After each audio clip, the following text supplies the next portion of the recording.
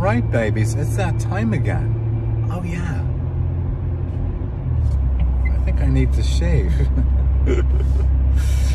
Oh.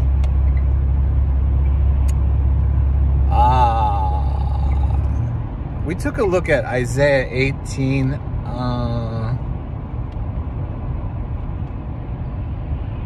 It's kind of a word against Ethiopia. And then it says that at some point Ethiopia will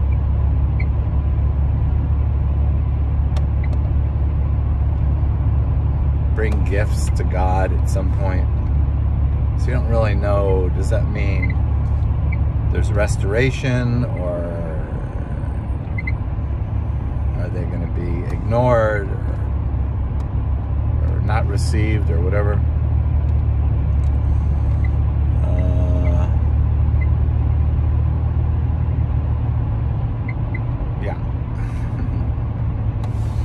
There's a nice little passage in there, though. It's kind of Isaiah has sort of a literary quality to some of his writings. Something about God saying he would find his rest as clear as the light of the sun, and like the dew, like the morning dew. I don't know what kind of rest that is. But it just sounds like maybe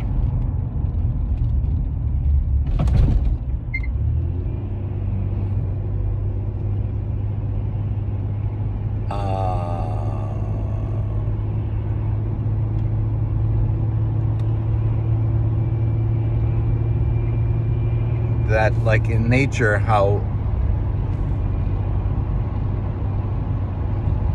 it just unfolds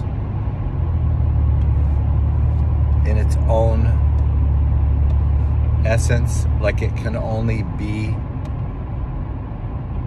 what it is. Like the dew can only be the dew, and the sun can only be the sun. Therefore, God can only be God, and he must find his rest in people who are receiving him, as opposed to Ethiopia, which was at the time evidently rejecting him. I think it means something like that. A little difficult to follow.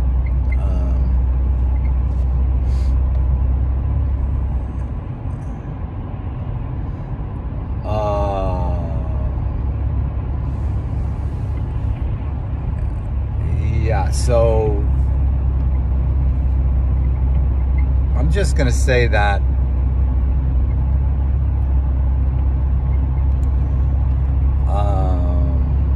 it's hard to interpret the prophetic books and to apply an easy solution to it. Does a disservice to God. So proceed with caution. You don't want to be getting on the wrong side of God. Now, people would say, well, isn't he merciful? Why would you be so worried about getting on the wrong side of God? Well, I'll tell you why. Because what he's after is, like the verse says, that he will find his rest. And that rest is in us. However, if we're not living in a way that is suitable, oh my, that is suitable for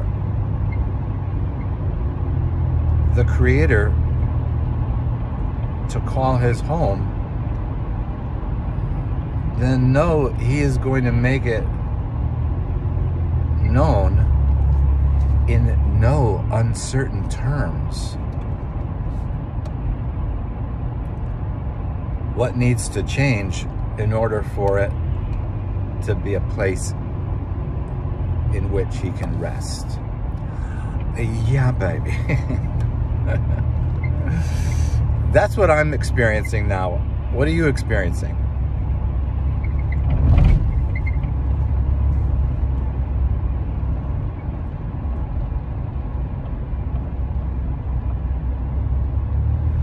So, as a result, there's some pruning going on. And wouldn't you know, in Isaiah 18, there are allusions to the pruning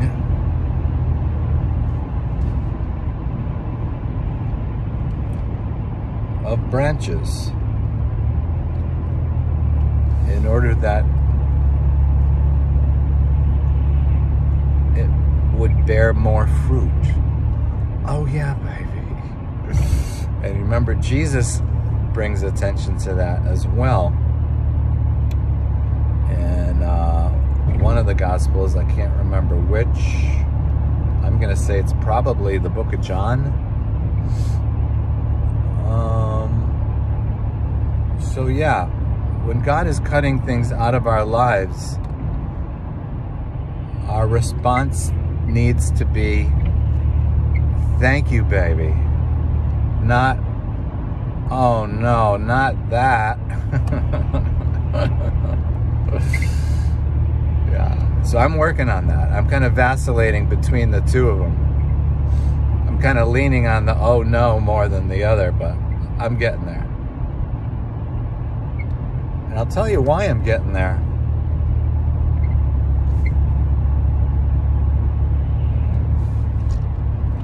The sun is directly in my eyes. I cannot see my turn. And if I raise my head, I can see, and I really can't see. Oh my gosh. There's oncoming traffic, and I can't see. Oh my Lord. Wow. That was brutal. Oh my gosh. There's a little lesson right there. Oh my God. Wow.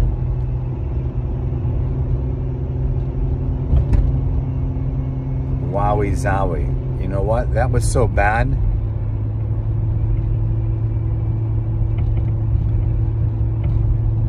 I think for the rest of the year, I'm not going to take this route anymore. That's how bad that was. Yeah. So let's weave that. Let's weave that into this teaching. Oh, and look, here's a deer.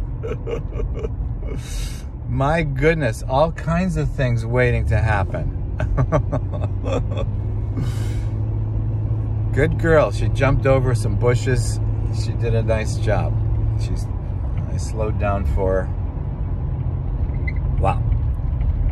All right, so what are we going to make of all these interruptions? I'm being blinded by the sun. I can't see where I'm going. And then I almost destroy a living thing. So the message there is